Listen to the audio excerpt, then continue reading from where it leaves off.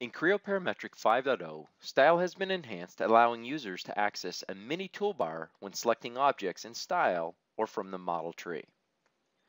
The new mini toolbar in style follows the same standard process defined for the mini toolbar throughout Creo Parametric.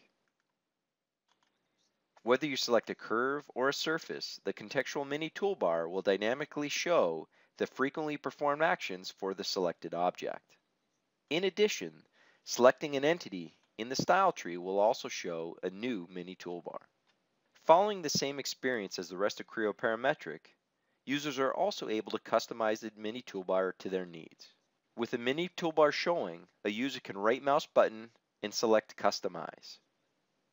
From the available dialog, users are able to search for the frequently used option and drag it into the appropriate location in the mini toolbar.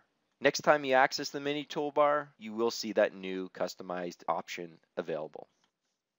This enhancement will help improve the productivity and user experience. Now users can easily create and edit entities without needing to pick it from the ribbon.